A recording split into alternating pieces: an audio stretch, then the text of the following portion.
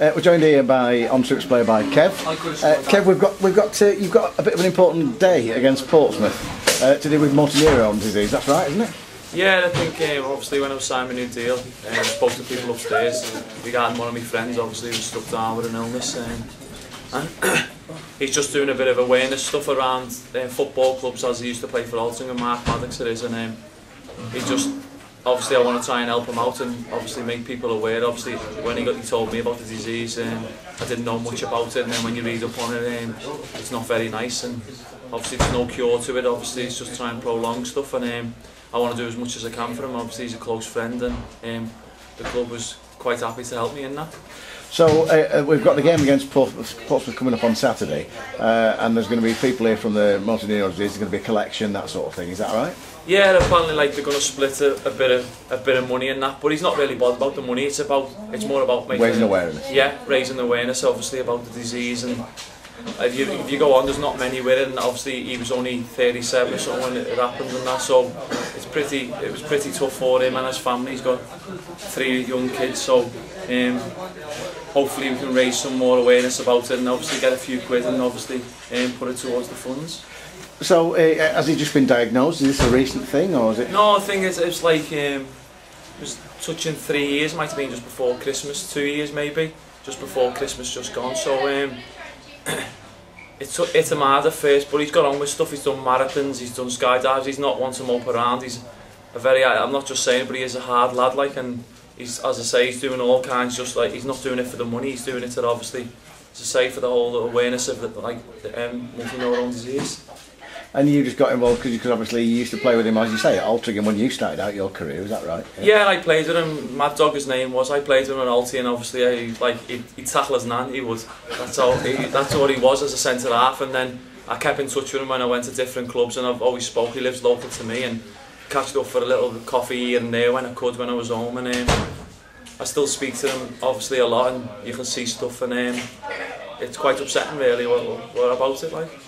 So you just decided, well, what I can do is raise awareness by. And what did the club say when you came here and said, okay, what can we do against Portsmouth? It was a solo. It's like I want to do bits. Obviously, other clubs have done bits about it. Obviously, he knows other professional footballers around, and semi-pro clubs have done a bit, and we've played charity games and been involved in stuff, and always there looking to raise awareness. And I think I think it was good at the club when obviously they said about my new deal. Obviously they've read up a little bit when I done with Quinny about obviously the Motor Neuron Disease and Mark Maddox being affected by it, and the club said, would you be happy with Motor Neuron Disease stroke Kevin Ellison Day when against Portsmouth? I think it'll be ideal for obviously Portsmouth, hopefully bring a good following. Yeah, that's right. Yeah, and hopefully we can just raise a bit of awareness and enjoy the day. Well, good luck with that, and obviously I hope it does raise awareness, hope it raises a lot of money, and I hope we score after it. Cheers, thanks very much, boys. Well, Mark, we've heard from Kev about what the day's about. I think it's great that the club's supporting him with this. Give us a bit more detail. Well, it was something that we picked up on a little while ago. Kevin, as a lot of players do an awful lot that maybe the fans aren't aware of, where they've been struck with either by friends or by acquaintances. They've played a lot of football a lot of places, and this was something we picked up on, this motor neurons disease, and specifically Mark Maddox, who, albeit Kevin obviously knows him very, very well, there's also a lot of connections with other people inside the football club. I know Jim Bentley remembers Mark as a teaching assistant, as a PE teacher back in the day at school. Wow. Ken McKenna knows a lot about Mark. Obviously Ken was manager at Alty, not at the same time, but the Liverpool football family seems to be very small. Everybody knows everybody, and I think the Mark Maddox story and what he's going through and what he's prepared to do has struck everybody really. So what's happening on the day then, Mark? Well, what we're going to do, we've contacted Portsmouth, who've been really, really helpful, and there's going to be 2 or 3 things going on at the same time, where there'll be a bucket collection. I think it's quite obvious.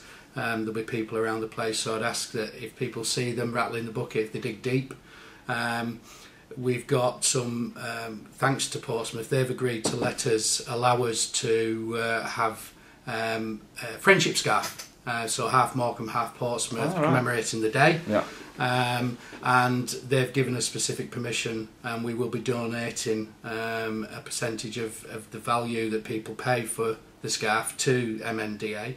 And also Kevin himself, on signing his new agreement, I think we did one for Jim Bentley, we did a scarf. Right. And Kevin has agreed to allow us to put his face.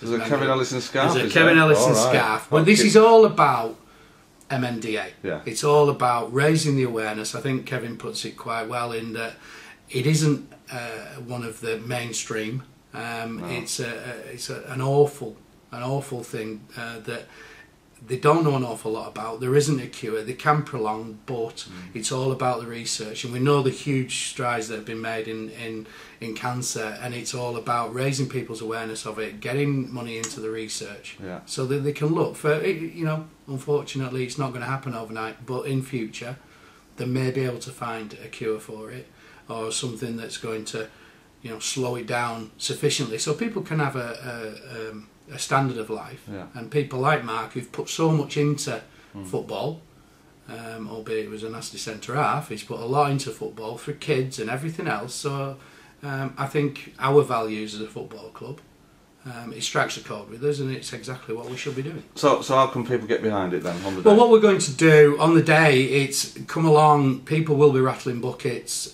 dig deep, and that goes for the Portsmouth fans as well. This is all going to go on social media. The scarves will be online, hopefully sometime this weekend, if not early next week. People can order them online. They don't have to be here on the day. That's good. And we will continue to sell them. We'll continue to order them as long as people want them. Right. And a significant amount of money will be raised. We're putting. We're not putting any pressure on ourselves, but we believe with the right, the right message out there. The Morecambe family, and I know Portsmouth are very, very keen on this. Them guys down there have been great, and we get together as only football clubs can, as only football supporters can, and let's get behind this and really try and make a difference. So we celebrate Kev's re-signing and raise awareness as well for this horrible disease. Yeah, and I think it fits in well with the family ethos that we have around here. To one of our own, albeit Mark hasn't. Never played for Morecambe Football Club. I'm sure he's played against Morecambe, but there's enough connections for us to take it on board, and it is the right thing to do. Great, thanks, Mark. No problem, mate. Thank you.